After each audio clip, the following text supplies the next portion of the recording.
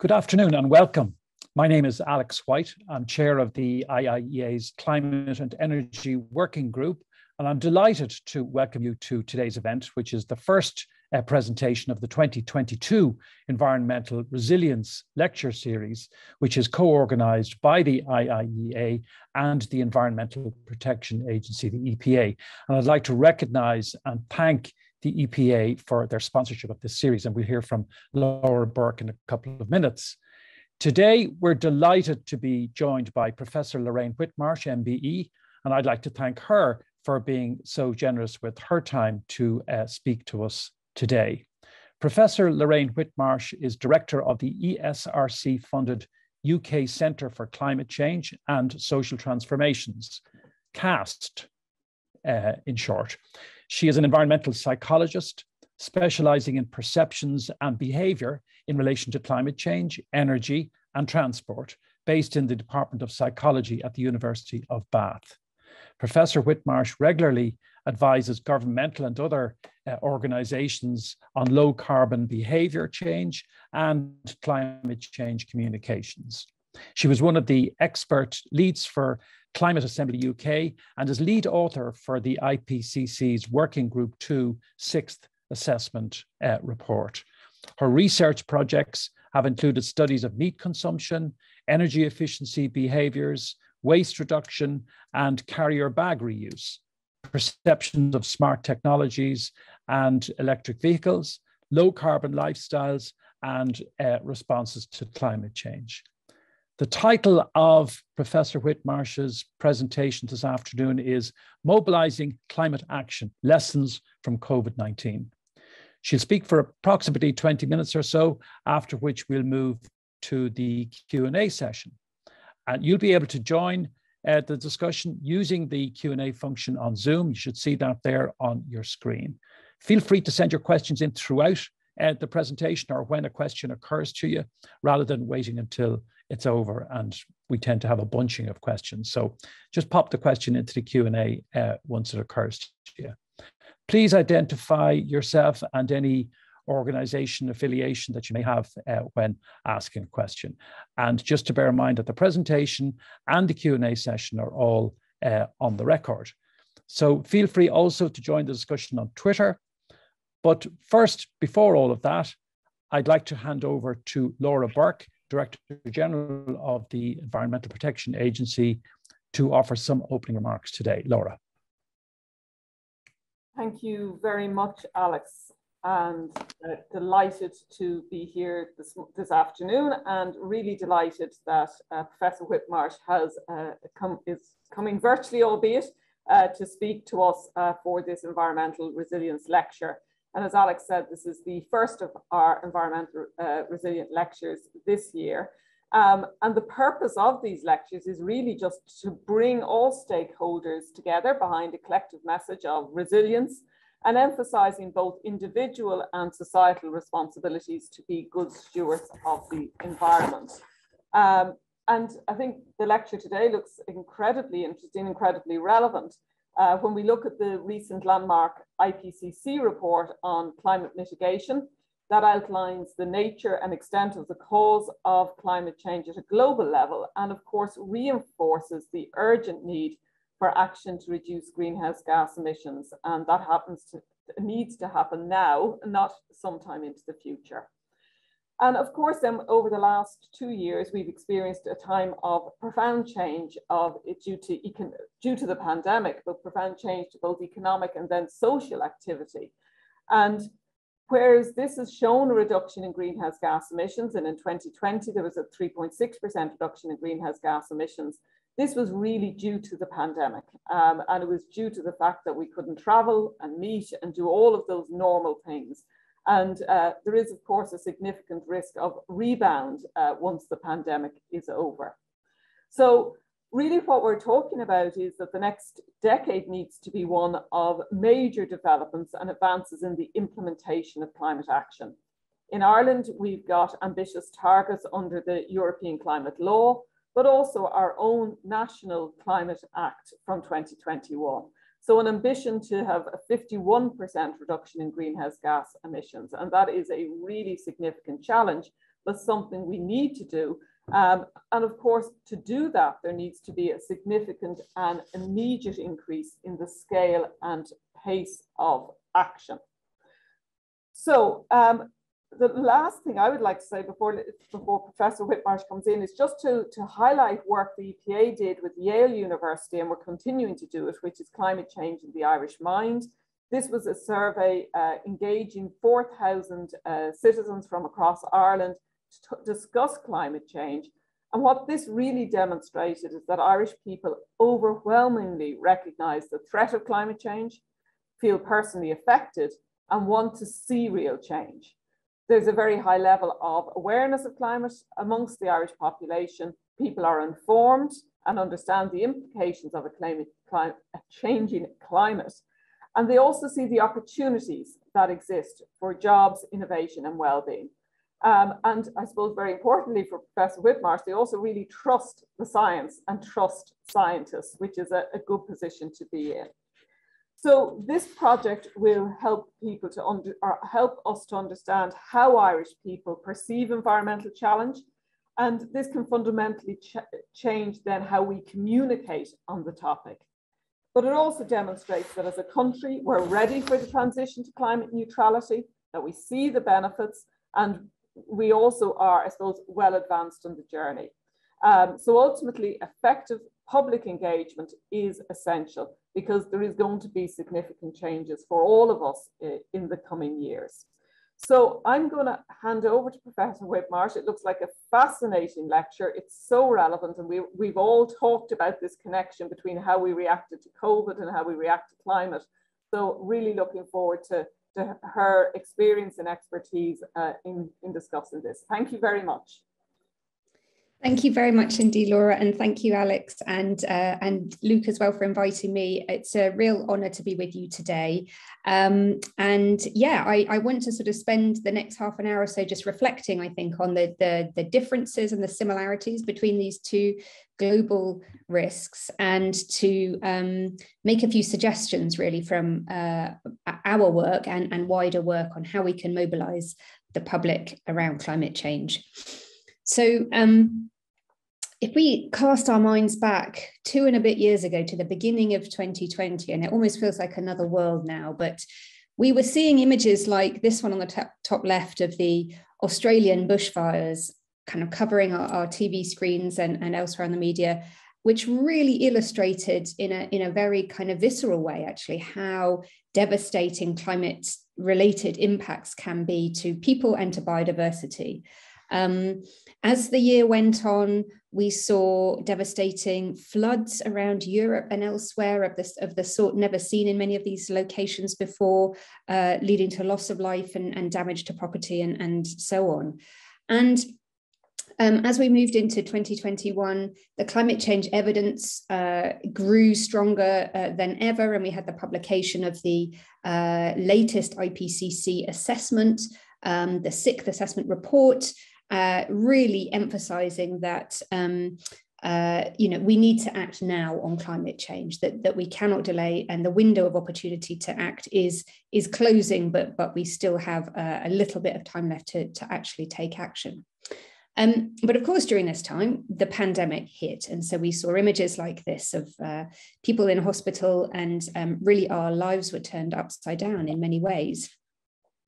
And these two risks have a number of things in common. They're, of course, global risks. We have been and are being affected by both of them very profoundly around the world. They both need individuals, you and I, to act for the common good. We all need to play our part. We can't just leave it up to a minority of people. Everybody needs to act. And linked to that, we need governments to actually enable and motivate people to change their behaviour.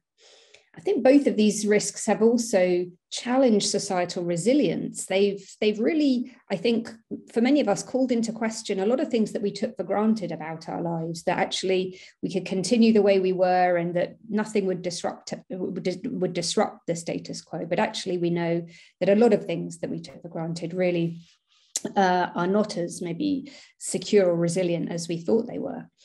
And the two issues also have some common causes and solutions. Travel being maybe the most obvious one. Obviously, the fact that we are a globalized world, we travel internationally, has obviously contributed to the spread of the virus. But as Laura has just mentioned, the fact that we were able to stop traveling actually led to a reduction in our emissions that caused climate change. So global travel has also been a contributor to global warming. And I think what I really want to focus on in the rest of the talk is the fact that actually both of these issues do mean that we need to change our behaviour very profoundly. They involve people doing things differently to what they've done before. So during the pandemic, this was clear. We were told to stay at home. We were told to wash our hands, to distance ourselves from other people, to wear face masks. And when the vaccine came along, we were told to get vaccinated. So these were things that we all had to sign up to do. And most people did, actually, most people complied. And so there was a really profound change in what people were doing. But the same is also the case for climate change. Actually, the evidence is really clear now that technology alone cannot save us from climate change. We need people to change as well. So in the UK, the Committee on Climate Change, for example, estimate that almost 60% of the measures needed to reach net zero will involve consumer behaviour change. So things like adopting electric vehicles and heat pumps, eating less meat and dairy, being less wasteful.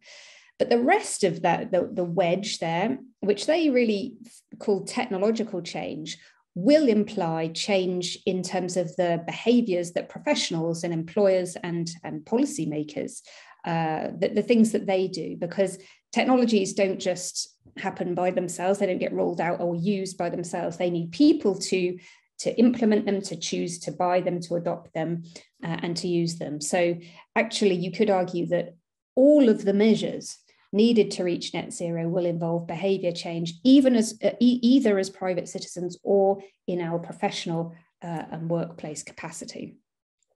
And the level of change really is profound. There's a fairly recent report from the Hot or Cool Institute that did some modelling, looked at various European countries and showed that most of the European countries need to cut their carbon footprint by an enormous amount. In the UK, for example, we need to cut our carbon footprint from 8.5 tonnes of CO2 per person at the moment to 2.5 tonnes in just 8 years' time, if we're to stay within a 1.5 degree warming limit. So really profound change over a very small time frame.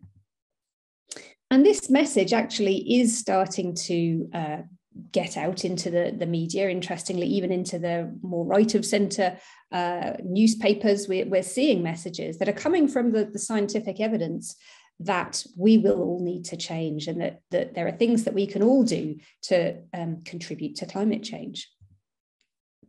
And as I've already mentioned, and as Laura's mentioned, one of the lessons of COVID, one of the few sort of happy consequences, if you like, of the pandemic has been that we have seen a drop in emissions over the last couple of years. So in 2021 alone, we had a 7% drop in global CO2 emissions, mostly due to travel restrictions, people traveling less. And so that might suggest to us, well, maybe for climate change, we just do something similar to what we did for COVID. Clearly, there were so many negative consequences of the pandemic and of the restrictions in terms of, the impact on jobs, as well as kind of well-being and broader social consequences, that we should be able to do things differently and in a more planned way for climate change. We have not very much time, but we have a little bit more time to be able to respond to climate change in have a more planned societal transformation. But what we do know is that change can happen very radically and almost overnight if we want it to.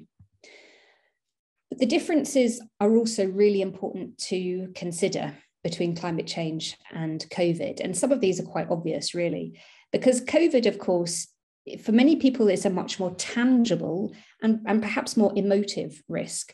If you sort of just think about the fact that all of our lives really were touched by COVID. I mean, you only had to look out the window or just pick up the phone to realize just how profoundly people were being affected. That kind of really brought it home for people.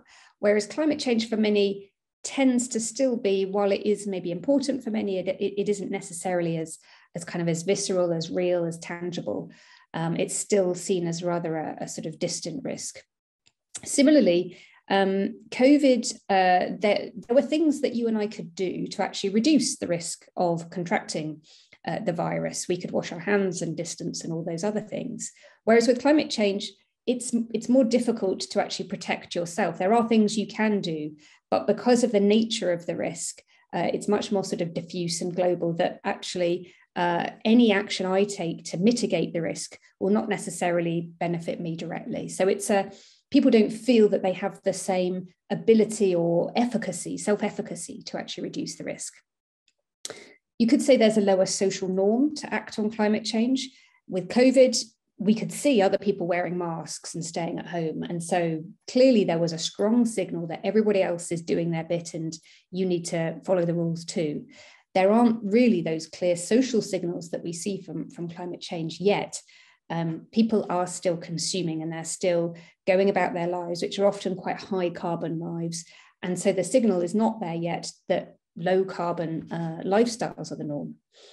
And one thing I'm going to emphasize as well is that there are for many people, they would say there are fewer government signals to act on climate than there were on COVID. There weren't nightly briefings from leaders. There were not scientists taking to the TV so much. There were, the visible signals from leaders both in terms of communications, but also regulatory signals and other things are just not there yet with climate change. And the solutions are more ambiguous with climate change. So sadly, there is not yet a 3-word kind of motto, hands, face, space, that we can tell the public, do this, and that's pretty much the main thing you need to do. We have to change everything for climate change pretty much. So it's a more complex set of messages to get out. And I think as well, there isn't, and I'll show evidence that there isn't as much public support for political action on climate change. While that the support is growing, it isn't at the level of the public feeling that they would be able to make the same level of change that they would for COVID. And linked to that, this is because we're talking about it being a long-term or even permanent set of changes or transformations to society to tackle climate change. With COVID, we could bear some short-term disruption and pain because we knew at some point the restrictions would be lifted. So it was a price we were willing to pay. But climate change, it's a longer-term issue. So let me kind of dig into a few of these. I mean, if you think about this kind of idea of psychological distance, so we use this term to really mean that for many, climate change is not really as real or as tangible as many other sorts of risks. So it kind of is something which seems physically distant. Often people associate it with polar regions. The polar bear is often the poster child of climate change. Whereas compare that with images for COVID, and this is people like you and I, this is images of hospitals, this is everything around us, this is very real. Similarly, the sorts of ways we measure climate change are in terms of CO2 emissions, which is a very abstract kind of concept, something which not many of us would kind of be able to relate to readily. The way in which we measure COVID is often in terms of the numbers of cases or even the numbers of deaths, things that are, well, not just familiar, but they're extremely kind of visceral and emotive ways of measuring the risk. And as I've already touched on, the norms are just completely different in both of these cases. We look out the window, we see people complying for COVID. We see people shopping when it comes to climate change. So the two issues really are kind of psychologically very different for people. But another thing that our evidence shows is that the government signals are very different, and those signals in turn affect how people see the two risks. So what we found was that actually, when we asked people about how serious they thought COVID was as a risk, it turned out that they actually inferred the severity of the virus from the fact that the government imposed a lockdown. In other words, they thought, well, it must be bad if the government's taking such drastic measures that we've never seen before in living history. It can only be the worst risk that we've ever seen. So they judged the severity of the risk based on the government's response to it. Now, we also know from other work that we've done that the public do not think that the governments are in general taking enough action on climate change. They don't think that the risk is being taken as seriously as it seems like scientists say they should. So they're kind of sort of inferring, well, maybe it isn't as serious as scientists are saying. So they are likely to be inferring the fact that climate change isn't as serious as other sorts of risks. So I think this has quite important implications for sort of the role of government and how we communicate the issue.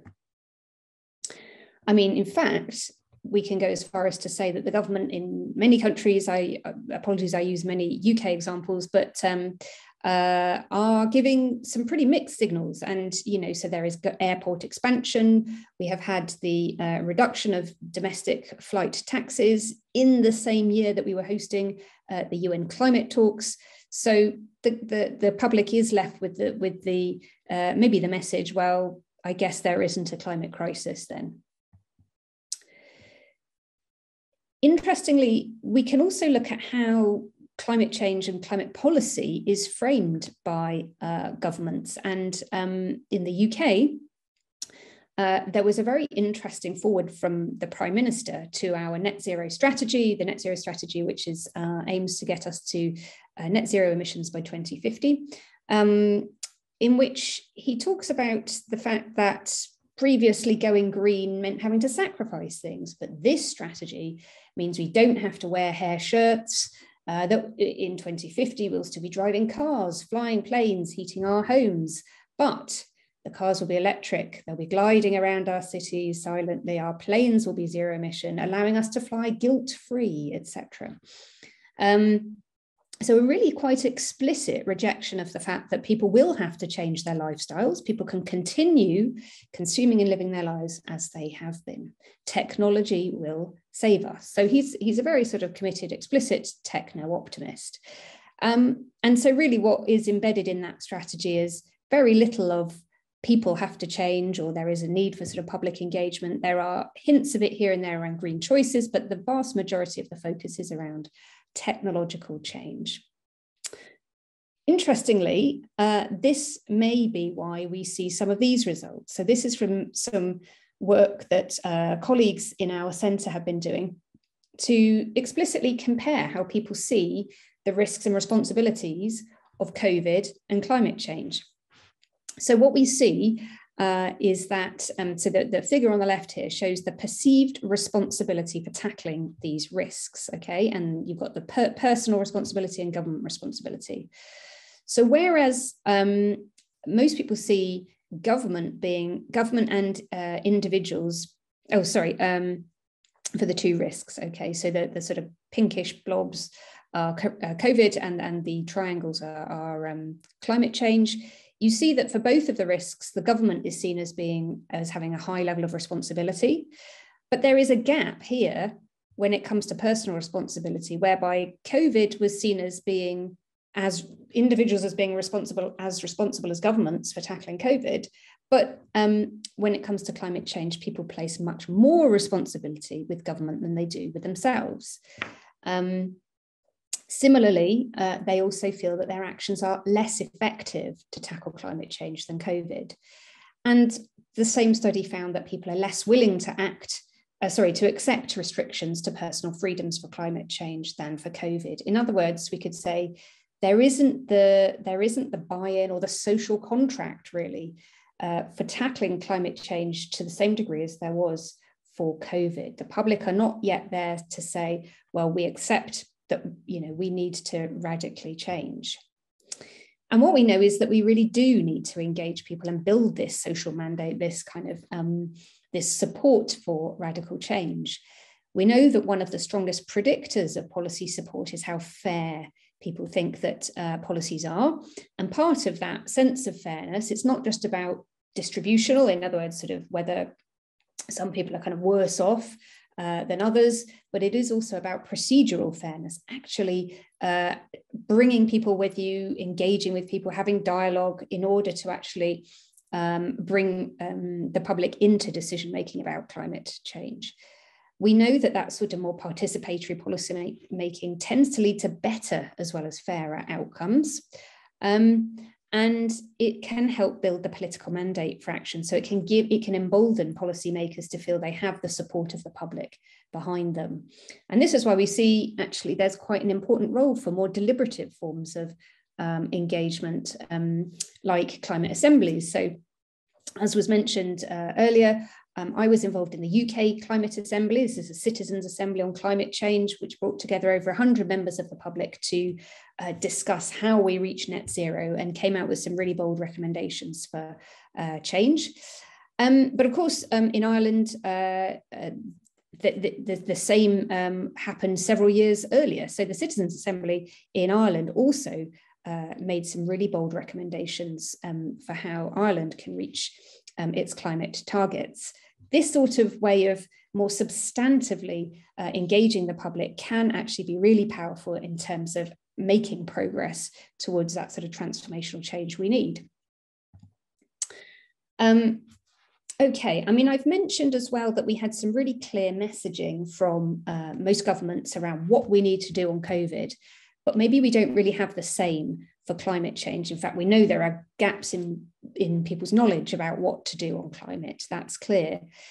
We also have an evidence base on how better to communicate climate change. And one of the things that comes out of that is that it's about knowing your audience and what they care about, because actually, and marketers have known this for a long time, is actually you can use different messages to appeal to different market segments. So for the green consumers, you can talk about the green benefits of whatever product you're trying to market. For other people, maybe you talk about what are the personal benefits. So it'll make you feel good in the case of this water. And similarly for kind of measures that have been put in place in workplaces where they've talked about more sort of tangible benefits to the individual, like it'll save you money or you'll have more time. Those sorts of things tend to have broader appeal than just talking about it'll reduce emissions. And the good news is that actually most of the measures to tackle climate change do have wider so-called co-benefits, so additional added benefits for individuals and society.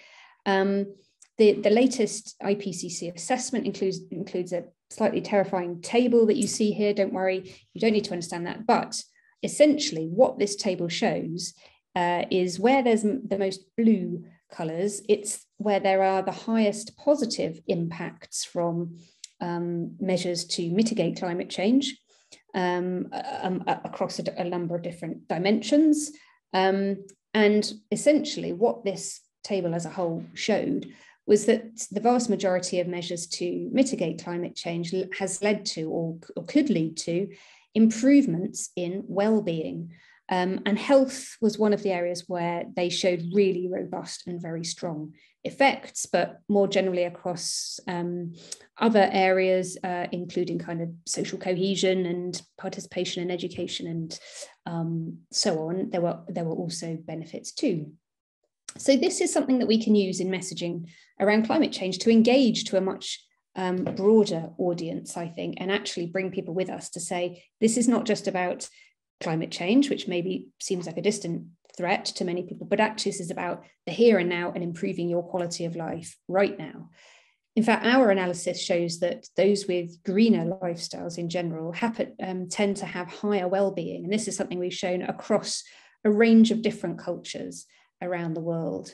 In other words, going green is not about sacrifice, contrary to what our Prime Minister has spelled out. Far from it, it actually improves quality of life. So we can communicate this, I think, to quite powerful effects. I've also mentioned that the social norms were very different for COVID than they are for climate change, that at the moment, the norms are rather unhelpful when it comes to getting people to act in lower carbon ways. But we know that we can kind of harness and change social norms through a number of ways. So some of the kind of classic nudge type studies have used social norm messaging to quite substantive effects. So just telling people that most other people in, well, in this case, the hotel are reusing their towels, or most other people in your workplace are starting to give up their car, can be very effective because people like to conform to the norm. They think, oh, this is the done thing, this is the norm, this is what other people like me are doing. So even just describing what other people are doing can be effective. We know that even on a more implicit level, actually, people look around them and see what other people are doing, and they infer things that could be appropriate for them. So we know that adopting solar panels, if people in your neighborhood have solar panels, the chances are greater that you too would be likely to adopt solar panels. So we see these kind of neighborhood effects, that having people around you adopt solar panels or also electric vehicles, the more likely you are to as well, because you see people like you starting to change their behaviour. And we know the same is true for other sorts of behaviours, and cultural norms can be very powerful. Communication by itself is not enough. I think I really want to emphasise that. And we saw this in the pandemic. We had very clear messaging, but we had other things too. We had rules, and we had availability of tests and vaccines and other things that reinforced and enabled people to change their behaviour. So a recent study, actually, a meta-analysis, compared different ways of changing people's climate behaviour, and they found that what we sometimes call downstream interventions, but basically information provision of different kinds, whether that be labels or giving people feedback and other sorts of ways of giving people information, is only about 2 to 3% effective in changing behaviour. The more upstream you go, the more you actually change the context in which people act, either that through nudging, one sort of set of techniques where you're sort of changing the choice architecture, the more effective that tends to be. And so to give you just 2 concrete examples, there's a really nice study by Garnett and colleagues where they doubled the proportion of vegetarian options available in a number of canteens. Previously, it had been 1 in 4 of the options, then it went up to 2 in 4. So you could still choose meat. There were 2 meat options available, but just that increase in the availability of veggie options increased plant-based sales by up to 80%. Using defaults can be also extremely effective. And a nice study done in Switzerland showed that when they put energy consumers onto a renewable tariff by default, and they could still opt out if they wanted to, and actually doing that would have saved them a little bit of money because the fossil fuel tariff was cheaper, the vast majority stuck with that renewable default. So previously it had been 3% opting to choose the renewable tariff when it was the default. Almost 90% stuck with that. So an enormous effect by just making it easier, making it the default to do the right thing. And of course, you can change the physical environment as well. You can reallocate road space away from cars to lower carbon modes, for example, and actually some of that was done during COVID to enable the space for people to move around without being too close to one another. And some local authorities have managed to retain some of those measures because of the obvious health and environmental benefits of doing that.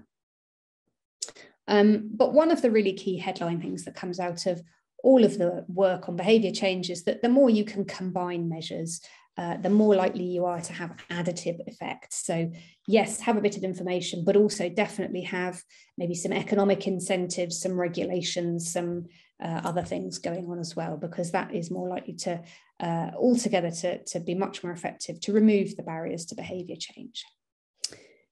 The final thing I want to kind of focus on is just to talk about timing, because we know that actually it matters when you intervene, because habits are one of the biggest barriers to behaviour change. Often we do things kind of on autopilot and we maybe just don't think about how we're going to travel to the shops or to work. We always just go by the same mode, for example. But there are times when our habits are disrupted. Maybe we are moving house or retiring. those big life changes can disrupt our habits. And so at that point, we're more open to changing our behavior in a number of ways. And we call these times moments of change. And there is some really nice experimental evidence showing that actually, if you intervene during these moments of change, you're more likely to effectively change people's behavior. So in this study, this was a German study from a number of years ago, they gave residents some information about their bus service and also a one-day pass to try the bus for free. And they gave that same intervention to people who had recently moved house in the last few weeks, the relocating group, and to people that had not recently moved house. And they found that amongst the relocators, bus use increased by over double as a result of that very low-cost behaviour change intervention. Whereas the same intervention amongst people that had not recently moved was not significantly effective in changing bus use. In other words, it matters when you intervene. You're more likely to be effective if you can get people when they're more open to changing their behaviour during these sorts of moments of change or disruption. And there's evidence from a number of different areas, actually, that sort of global crises of various kinds can actually really help trigger or accelerate innovation. We've seen this from the history of inventions, and the bicycle was invented as a result of the eruption of a volcano, which led to essentially the death of a lot of horses. So people had to find a new way of getting around. The bicycle was invented out of necessity, essentially. And of course, we've seen in the pandemic enormous amounts of innovation, not just the speeding up of developing vaccines, but also in terms of communication technologies have improved vastly over the last couple of years. There is converging evidence that timing matters, that actually during periods of disruption, people innovate and potentially do things differently for the long term after that. Which really led us to the question of, well, does that mean that COVID might represent a moment of change where we can reconfigure people's habits to be more sustainable? So we've been tracking people over the last 2 years. We're just about to launch the 4th wave of a series of surveys that we've been doing in the UK. And we've been looking at how people's behaviours have changed over that period, and to see to what extent people might be becoming more or less sustainable. At the height of lockdown, so this was a couple of months into the restrictions in the UK, we saw, as you probably won't be surprised, that a lot of people were shopping online. Their grocery shopping was more likely to be done online. They were also reducing their food waste. And they were generally shopping less. They were shopping in different ways, but overall reduced consumption. And of course, a lot of people working from home. Interestingly, people were also changing their leisure activities. So what we found was that compared to before COVID, at the height of the lockdown restrictions in about the middle of 2020, more people were saying they were gardening and spending time doing kind of creative hobbies. This is essentially out of necessity, given that we were sort of trapped in our homes and had to find things to do. Now, as it happens, most of those things are lower carbon activities than, say, some of the alternatives that people might have been doing, like shopping for fun. But when we ask people as well, of the things that you've had to do differently because of the restrictions, are there any that you actually want to continue to do in the longer term? The vast majority of people said, yes, I have actually enjoyed some of these things and I want to keep doing them. So people saying, yeah, I've discovered online grocery shopping. That's really great. I'm going to keep doing that. I enjoy spending time in the garden. I've enjoyed kind of having a daily walk, visiting garden centres, recycling, and so on. And so on the right, you see all the sort of the categories of the sorts of things that people were most likely to say, and people discovering new sort of hobbies and things that they particularly enjoy and wanted to stick with was at the top, but environment as a category was actually relatively near the top as well. Of course, as the restrictions lifted, consumption has increased, travel has increased, food waste has increased, Some things are sticking though. Some people are continuing to work from home, or at least partly work from home. And we found that people have generally enjoyed being able to work from home at least some of the week. We also see that walking levels are now higher than they were before COVID, and car ownership is down, which is very interesting. So there are some things which, despite not necessarily needing to do these things, some people are continuing to do some of these things, which have a lower carbon footprint. And in fact, we haven't seen a reduction in concern about climate change during this time. In fact, it's actually gone up. We've seen a growth in the sense of urgency about climate change over the last couple of years, contrary to what we expected. But a lot of polls actually are showing that we're now at record levels of concern about climate change, despite having had a lot of other things to worry about over the last couple of years. And we know that there is growing support for policies to reach net zero, even as high or even higher in some cases as there was support for COVID restrictions. So despite the fact that I mentioned earlier, we still need to build the public mandate for some of the measures to reach net zero, we already have a strong support for things like buying energy efficient appliances, cutting down car use, flying, and so on. So I think there has been some opportunities actually that present themselves from COVID. We have changed our behaviours in a number of ways, travelling and consuming less, spending our leisure time in generally lower carbon ways. And many people want to continue with some of those things.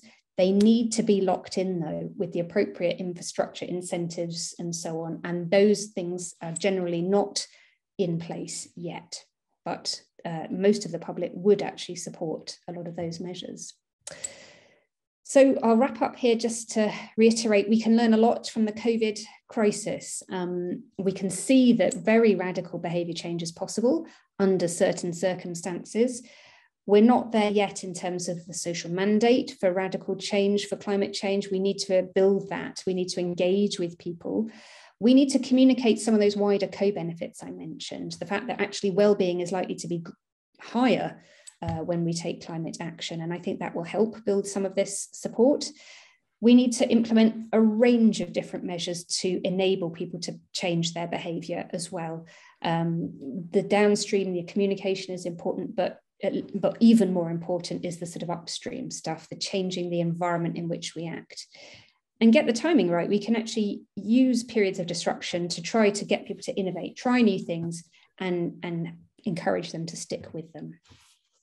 So I'll leave it there and welcome any questions you may have. Thank you so much for that presentation. And I think what you did very effectively was you identified, look, what are the great insights that we can draw from this awful period of COVID-19 and use them effectively in the period ahead as we, try to accelerate the work that needs to be done in the climate agenda. But you've also then identified, look, there are drawbacks. Let's not get carried away. There are big differences. The challenges are different in very significant ways. And the one that I suppose that I was very interested in what you said about people thinking that, look, it must be serious if the government is introducing restrictions. That's kind of there's sort of a number of layers in that if you think about it, because people are kind of thinking, well, not so much immediately about the restriction or whether it's good or bad or right or wrong, but if the government is doing it, they must be doing it for a reason. And in a sense, that's kind of a positive view of the state and a positive view of government. There's a certain element of trust in there, just to look on the positive side, that if people think, well, if the government is doing that, they must have a good reason for doing it. And the Rahm Emanuel terrible old cliche now, not to waste a good crisis and so on.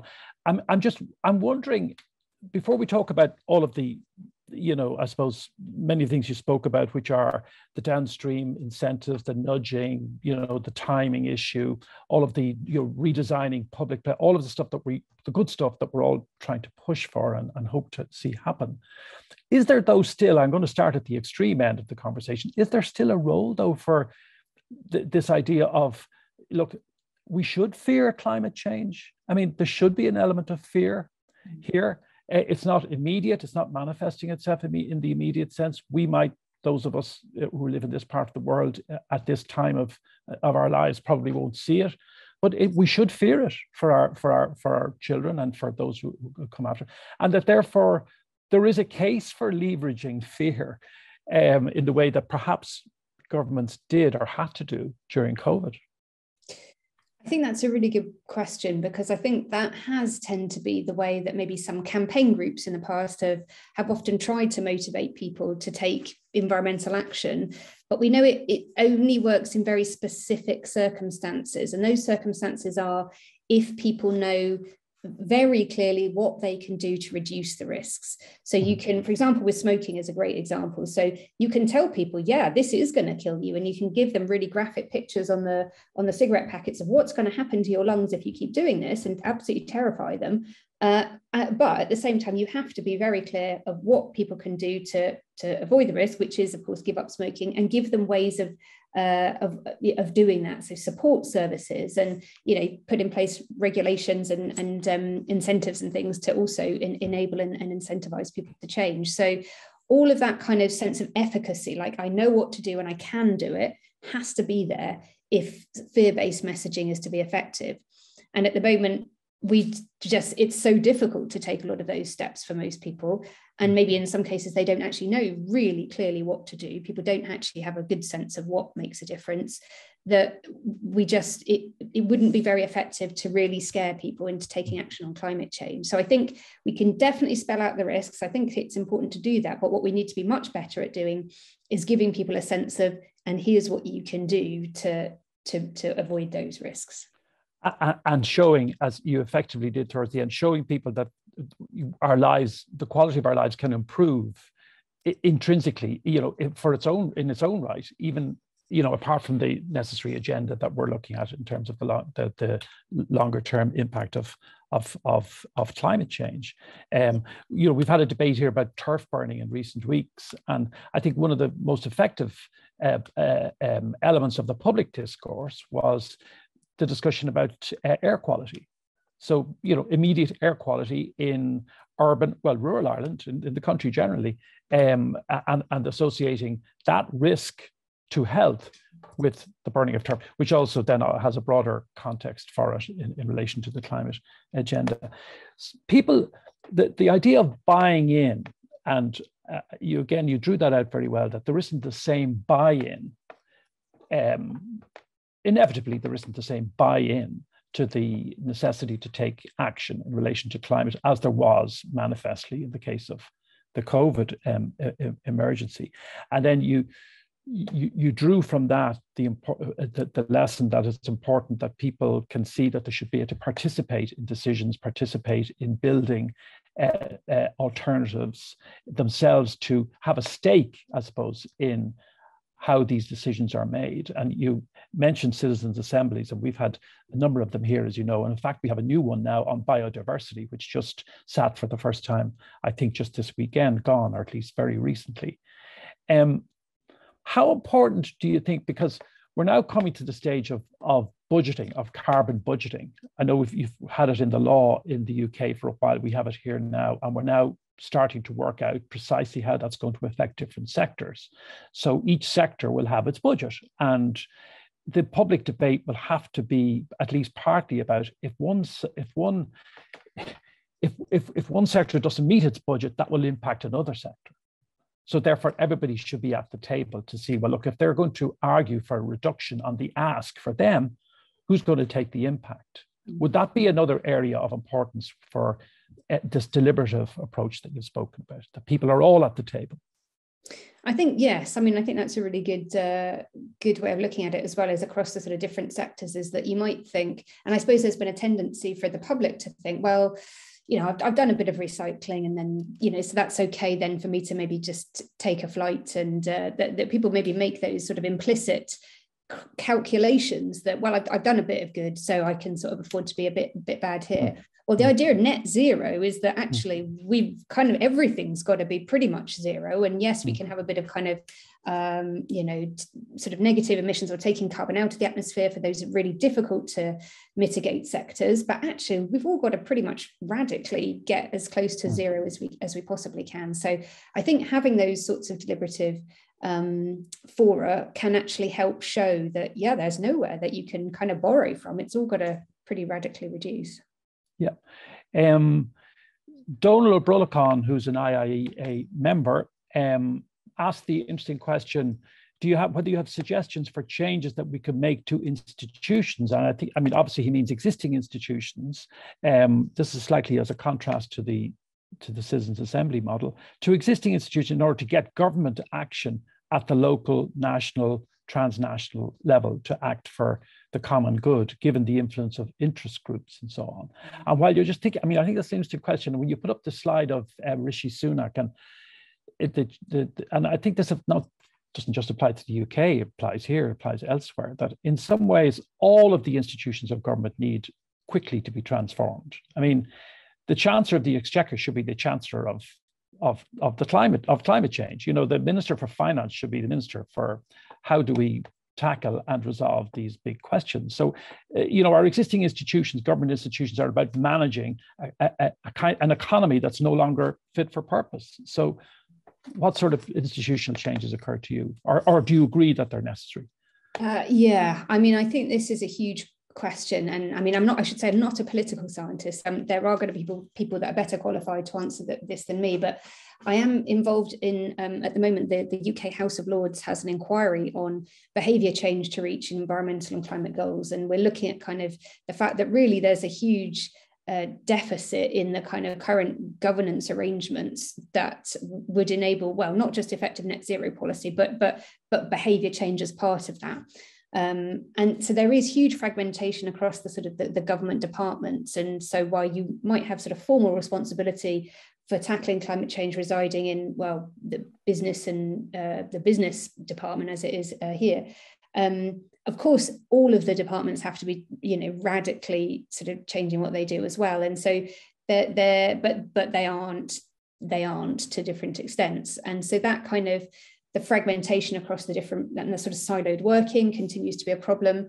I don't know if there are really great examples of where governments have cracked this to kind of get that more effective coordination across different departments, because we definitely see, and the public perceive it, you know, that airports are expanding, but you're saying climate change is an emergency, and so it's quite clear that we're not very joined up in our country. But I have to say, I don't know of any particularly great examples of where there is better coordination, but maybe having the budgets, as you talk about, maybe that helps a little bit to move towards something where there's a bit more joined up thinking. And perhaps also, certainly it occurs to me in the Irish context, maybe it's similar to the British, you referred to Boris Johnson and his speech and so on, or some of his contributions, that really these actions need to be coordinated in the Prime Minister's office or in the Taoiseach's office, as we have it here, so that government departments inevitably are, you know, the Department of Agriculture is always going to be influenced by the farming sector. It's just the reality. Of course, they bring about change, and they say they would stand up to them at different times, and they don't always get what they want as well. But inevitably, you know, it's the Irish Farmers Association most often go in and see the Minister for Agriculture. That's just the way life is, and the same in other sectors. So if the Prime Minister's office, the Taoiseach's office, isn't involved in that coordinating and that, you know, really driving, insisting on change, I think it's probably going to be slower. Yeah, and I guess the other thing, because also we see some better models at devolved level in the UK. So the Welsh government, for example, have the Wellbeing of Future Generations Act, which actually enshrines the well-being of future generations within everything that the government is supposed to be doing, and they have these sort of ways of working that are supposed to mean that they're all much more joined up. Now, it doesn't always work quite as well in practice, but at least it's a model, it's a governance sort of arrangement which is trying to address that need for much, like having sustainability at the core of everything that happens. No question. The Welsh experience, I think, is really worth looking at. Jean Moore of the National Economic and Social Council, and by the way, she and her organisation have been very much to the fore when it was neither profitable nor popular in looking at these, as they say, looking at these behavioural issues for a number of years. And she says a really interesting presentation. She thanks you for that. The urge to travel or to fly, in particular post-COVID, for many is a strong motivation to counter what I suppose people feel are a few years of being deprived of the opportunity or the right to travel. That sense of regained freedom. I mean, we've all felt it if we're honest. And but how do you counter that with low carbon options, given the high carbon cost, if most people are going to be flying more frequently? Yeah, that's a really good point, and it is so difficult, isn't it? Because yeah, we all want to be kind of enjoying travel again, but I suppose at the moment the incentives are so perverse that it enable people to travel by plane for really short distances. Whereas, you know, we should be encouraging people to take the train and lower carbon modes. Like what's happening in Germany, I think at the moment is quite interesting, because they're debating, I think, making all travel around the entire country by bus and train only costing €8 or €9 or something, like really making it incredibly cheap to take public transport. So if you had that sort of like shift, whereas, you know, in the UK we've halved like the tax on domestic flying. I mean, the UK is small, we don't need to be flying in the UK. But so if we had like, yeah, if the cost was much cheaper to travel lower carbon modes, then I think, you know, we would see people at least starting to shift away. And we've had discussion around frequent flyer levy as well. And actually that's quite popular. The public are pretty much behind, is one of the most popular net zero policies that we've found in our research, is the idea that you kind of ramp up the tax, that the duty that is that passengers would pay the more flights they take per year. So maybe if you take one flight, there's like hardly any tax. If you take sort of 3, 4, 5 flights, it starts to become incredibly expensive. And so it means that, yeah, maybe you could take a flight every couple of years or something, and that would be okay. But you'd just start to think about whether you really want to take a lot of flights. So I think there are lots of things we can do to, yes, maybe take the occasional flight, or ideally travel by other modes, but just maybe not to the degree that people are just enabled and encouraged to do at the moment. Sure. Don't want to be promoting any newspaper, but Henry Mance in the Financial Times this weekend had a great feature on rail travel in Europe. And he has announced that he's not flying anymore. He's not going to take flights at all, ever. And he has I don't know if he said at all ever, but he's given up flying. But he has a terrific, very informative piece on rail travel in Europe. And of course, the length of time it takes to get from one destination to another is a key factor for people. And unfortunately, one of the things that came out of the piece that he wrote was the cost.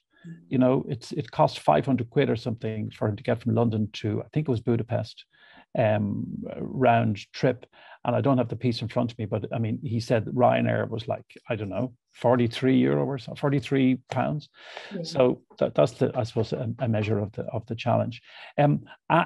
Anna Davies is Professor of Geography in Trinity College, and she says leadership from government is clearly significant to support climate action. But what role do you see the private sector playing in changing behaviour towards a low carbon future? Yeah, that's an important point, I think. I mean, I like to see the kind of like the 3 key elements of a transition being: government absolutely has to lead, but they can't do it without the public and businesses. And businesses are important because they create the products and services that we consume as consumers, and so they will only innovate and invest in greener products and services if government support them and provide really clear policy signals that this is the direction of change. And we can see that that's working quite well in terms of electric vehicles in the UK and some other countries, because the government has said by 2030 we are banning the sale of petrol and diesel cars. So manufacturers know, right, that's the rules of the game, that's where we're heading for, and so they invest heavily in electric vehicles, and everyone's kind of moving in that direction. But we don't see the same thing happening in other areas like retrofit insulation or kind of energy and other sectors where there's no clear sense of what the government is kind of expecting, or whether there would be any support for businesses that move in that direction. So businesses are absolutely critical to the transition, but they need in turn to kind of have some support and motivation from government. I think you said somewhere else that the real lesson from COVID-19 is not so much that you can just adopt things and you can just read it across and say, look, great, that worked, let's just do it for climate change. But you said, I hope I'm not misquoting you, but you said that, look, the real lesson is a bit more subtle, that politicians and governments should realize that they actually have more room to maneuver with the public than they think they have. That, in other words, that there is a greater openness and willingness to change amongst the public than perhaps politicians give people the credit for. And that's because politicians, and I know myself because I was one, they tend more often to be pulled back by people and sectors and so on that want to slow things down or perhaps stop things in their own interests than they are ever really motivated by those who are pushing forward and pressing forward for change all the time. So, but you said, I think you did say that look, the real essence is that politicians perhaps just be a bit more, give the public a bit more credit for what they're willing to do. I think that's absolutely the case. Yeah, I think what we see is that actually the public is ahead of governments in many countries when it comes to climate change. They want more action. They're frustrated that the government isn't doing more. And yes, we need to kind of make sure that it's done in a fair way, in a way that manages costs. Cost is a concern to the public, particularly at the moment. So yes, it's not that there's carte blanche to do anything, but the public really do want the government to do more, and they will change if they're given the right support, the right sort of degree of leadership and so on. So I think, yeah, have some confidence that far from avoiding behaviour change, as is the current approach, people are very happy to play their part. Yeah. Okay, we're just on 2 o'clock, and we always promise people that we finish at the time we say we finish, and I'm sure you've other things to do as our viewers and participants have too. Thank you so much for a fascinating and really interesting analysis of this point, because there's a kind of a presumption abroad that like we just take on board the lessons, or sometimes that awful word learnings, which I hate. I don't think learning is a noun, but anyway, but take on board these and then just move forward. It isn't as simple as that. I think you've demonstrated it isn't as straightforward as that, but there is a huge amount that we can benefit from and understand in relation to behavior and the willingness to change from observing and from just recalling what's happened over the last couple of years. So thank you so much for that analysis, for being so clear, and for fielding a number of our questions. We've all found it extremely interesting. So thanks so much, Lorraine, for your time. And thank you all for your attendance this afternoon and for your participation as always. And we look forward to seeing you again soon.